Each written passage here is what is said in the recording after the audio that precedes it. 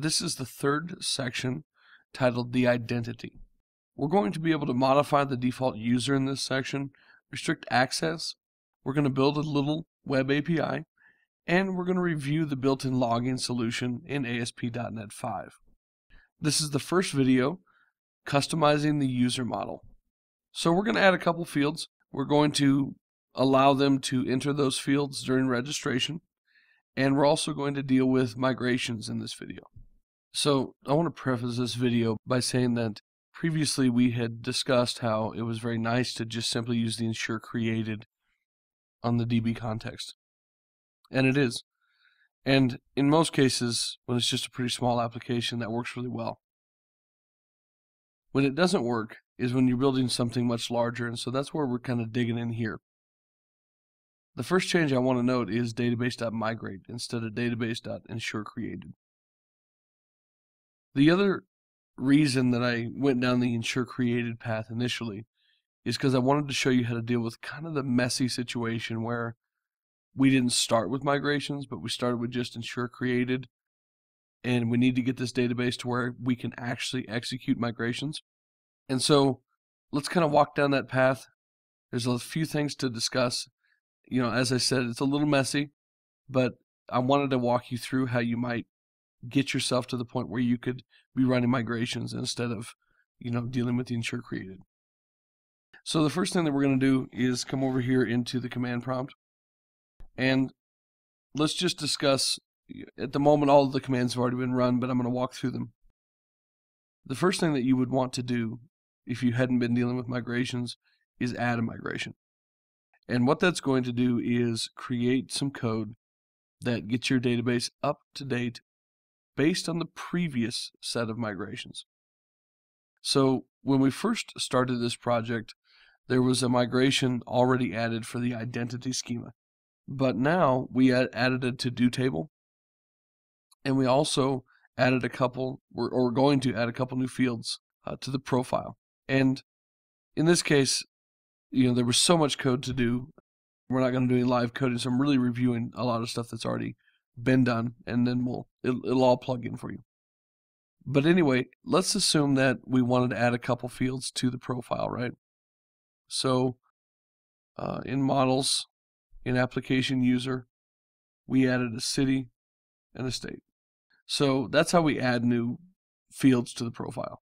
We simply modify the application user, that is the identity user, and drop a couple new fields on it. So that's pretty straightforward. Now we need to get that stuff into the database. So over here, the command that you will run is dnxef migrations add. In this case, I gave it a name of to-do _ new profile fields. Okay? And what that's going to do is create a migration.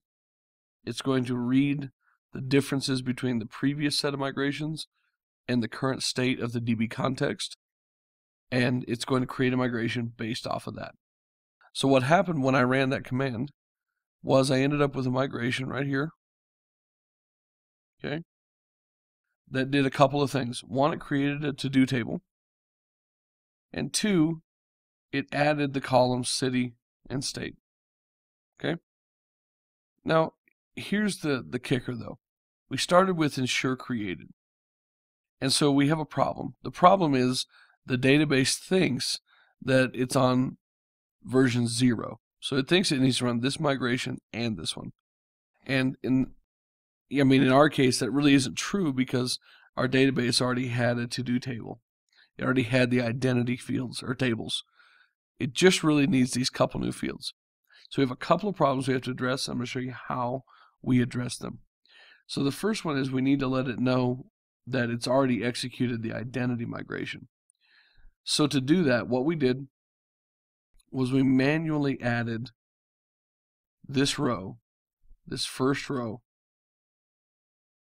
to the _ef migrations history table that exists in our database. Now, these two fields come from a very specific place, so let me show you. You'll notice that this is a partial class, okay? And that's because there's another class that houses the model as well as the configuration information. So this first field, the migration ID, comes from here. And the second field, the product version, comes from here. So this is in that partial class. So again, here's the class that has the migration code. Here's that partial class that we're going to pull those values from.